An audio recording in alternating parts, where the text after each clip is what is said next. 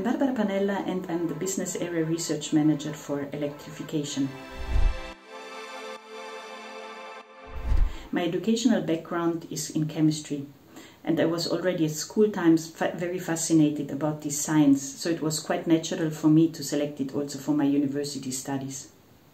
During my 12 years at ABB in research, I had then the opportunity to learn more about these that are typically male-dominated engineering fields.